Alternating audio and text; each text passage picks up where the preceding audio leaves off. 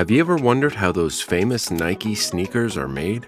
Today, we're taking you through the entire process. From the first designs to the final checks, we'll show you the cool tech and skilled workers that create these popular shoes. By the end, you'll see your sneakers in a whole new way and understand just how much work goes into making them. Every Nike shoe starts as a digital blueprint, where creativity meets precision. Nike's advanced 3D design software turns ideas into detailed digital models, allowing designers to craft every aspect of a shoe, from its overall shape to tiny textures. Designers face the challenge of turning these digital creations into real products. They carefully consider each part of the shoe for looks and function, tweaking things like cushioning and surface patterns to ensure the final product performs as good as it looks. This digital approach beats traditional design methods. Using 3D modeling, Nike needs fewer physical prototypes, which speeds up design and cuts down on waste. Designers can make changes on screen in real time, working closely with manufacturing teams to improve designs based on feedback and performance data.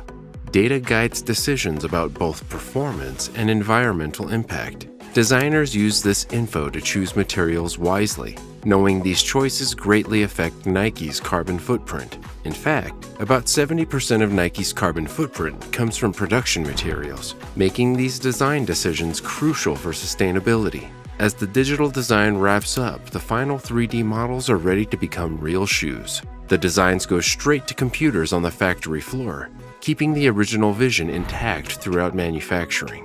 The materials picked for each shoe are key to how it performs and its impact on the environment. Over half of the materials in Nike shoes come from recycled sources. This shows how Nike is pushing the boundaries and making sports shoes that are both high-performing and good for the planet. Their process for choosing materials is all about finding the right balance between how well the shoe works, how eco-friendly it is, and how much it costs. Nike uses lots of different materials in their shoes. There's mesh to let your feet breathe, synthetic leather to make the shoe last longer, rubber for grip, and EVA foam to cushion your feet. Each material is picked carefully for what it brings to the table. In Nike's lab, scientists and engineers are always testing new materials. They put each potential material through its paces, checking how long it lasts, how well it stretches, and how breathable it is. The goal is to find materials that can handle the tough demands of sports while also being kind to the environment. One of Nike's big breakthroughs is Flyknit. It's a special material woven from recycled fibers into one piece. Flyknit is great because it creates less waste when making shoes and makes them lighter too. This has helped Nike cut down on scraps and make their manufacturing more efficient. Nike also focuses on getting materials from eco-friendly sources. They're using more recycled polyester, which is good for the planet but still performs well. They even have a program called Nike Grind that turns manufacturing leftovers into new products. With all these carefully chosen materials and new technologies, Nike is ready to start putting their shoes together. Each part plays its own role in making a shoe that's great for athletes and kind to the environment. Now it's time to see how these materials come together. The journey from raw material to finished shoe takes an unexpected turn as we enter Nike's cutting-edge production facilities. Here, robotic arms can process enough shoe pieces in an hour to outfit thousands of athletes. This showcases how advanced technology and human expertise work together to push the limits of shoe manufacturing. Cutting is a crucial step that sets the stage for everything that follows. It's where carefully chosen materials are shaped into the precise pieces that will become a Nike shoe. The accuracy of these cuts plays a big role in the quality, fit, and performance of the final product. At the core of this process are high-tech robotic arms that work incredibly fast and precisely. They can cut thousands of shoe pieces per hour, much faster than manual methods. This consistency ensures each piece meets exact specifications, which is key to maintaining Nike's high standards. But humans are still essential in this high-tech setup. Skilled workers oversee the robots and step in to solve any problems that come up. This mix of technology and human expertise allows Nike to get the best of both worlds. The cutting process changes based on the material. Mesh, leather, and rubber all need different approaches to get clean edges and waste less. Nike systems can switch between methods as needed, handling all the different materials used in modern athletic shoes. This automated approach not only speeds up production but also fits with Nike's goal of being more sustainable. Robotic cutting can reduce waste by up to 60% compared to old methods, which saves money and is better for the environment. As impressive as the cutting phase is, it's just one part of making a shoe. The precision here sets up the next step. With all the pieces cut just right, they're ready for what comes next, where the real magic of shoemaking starts to happen. With pieces cut, the true artistry of shoemaking begins. Nike's skilled workers take on the challenges of putting together about 30 parts to make a single shoe, and they do this thousands of times a day with incredible accuracy. The assembly phase is where Nike's shoes really come to life. It's a mix of human skill and modern technology, with trained craftspeople at the core of the process. These workers are crucial in turning separate parts into a complete, high-performance shoe. Maintaining quality at such a massive scale is no small feat. Nike produces millions of shoes each year, and each one must meet the same exacting standards. This is where the extensive training of Nike's assembly workers comes into play.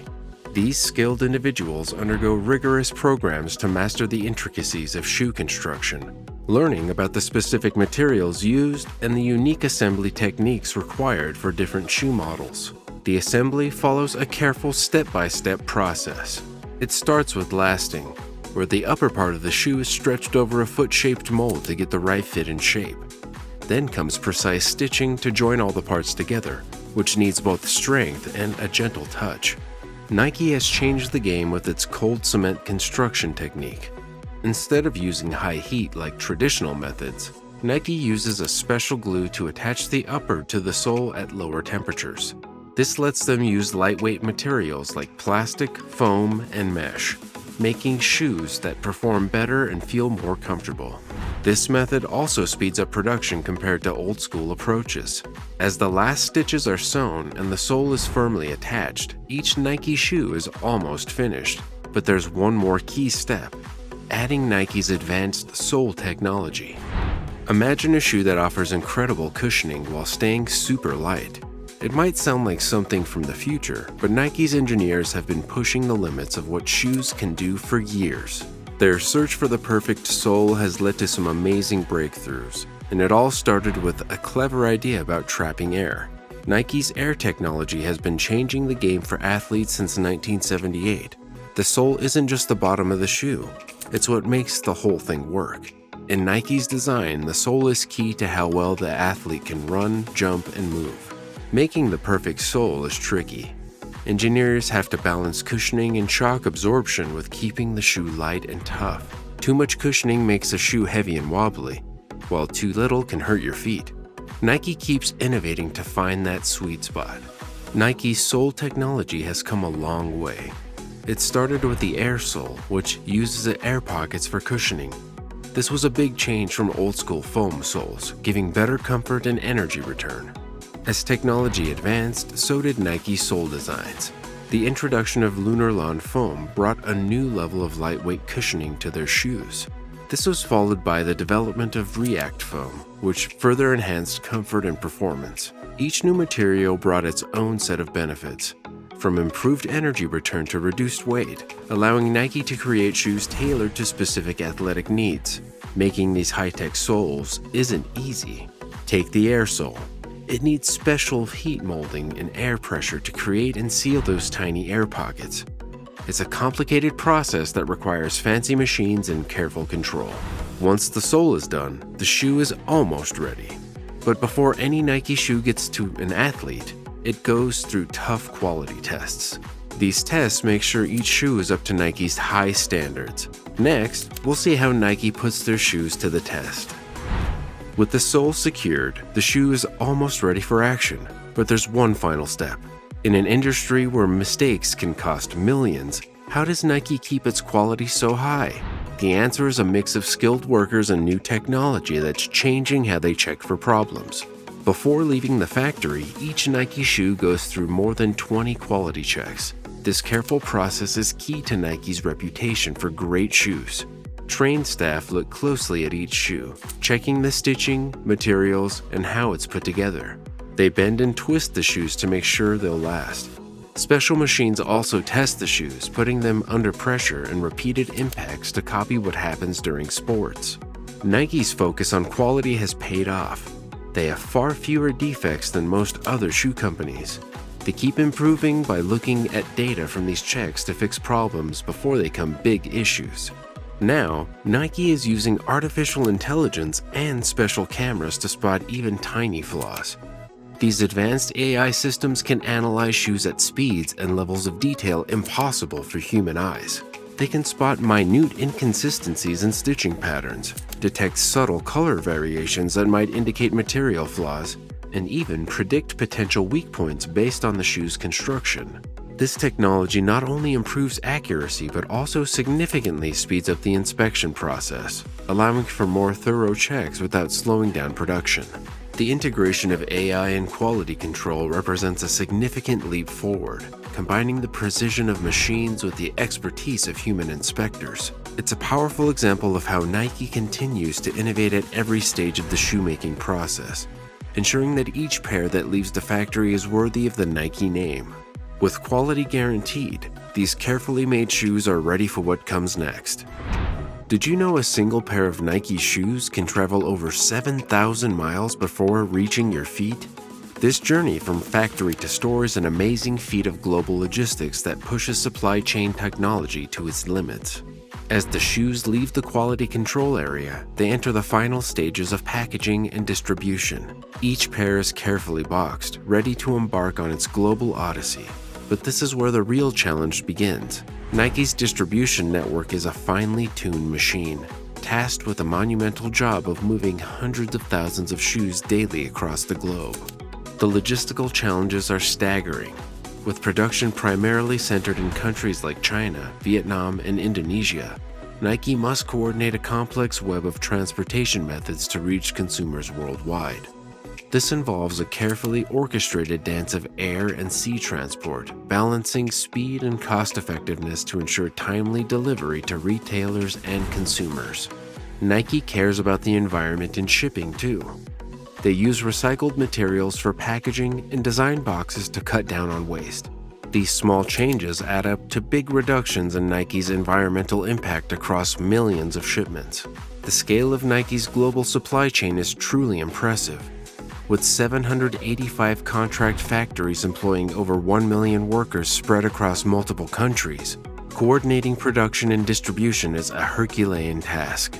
Each day, a vast number of shoes begin their journey from these factories, passing through trading companies before reaching their final destinations at retailers around the world. But perhaps the most fascinating aspect of Nike's distribution system is hidden from view. Behind the scenes, a sophisticated data analytics operation is constantly at work, predicting consumer demand and optimizing inventory management. This system analyzes countless data points, from sales trends to weather patterns, to ensure the right products are available at the right time and place. The payoff of this data-driven approach is significant. By accurately predicting demand, Nike can reduce excess inventory and waste, making their entire supply chain more efficient. This not only cuts costs, but also aligns with their sustainability goals by minimizing overproduction. Moreover, these insights feed back into the design process, helping create shoes that better meet consumer needs and preferences. And so, the journey of a Nike shoe comes full circle. From digital blueprints to global distribution, the journey of a Nike shoe showcases modern manufacturing innovation. Each step, from Flyknit technology to robotic cutting, keeps Nike at the top of the athletic footwear game. Their use of recycled materials and waste reduction also sets new industry standards. Looking ahead, Nike keeps pushing boundaries.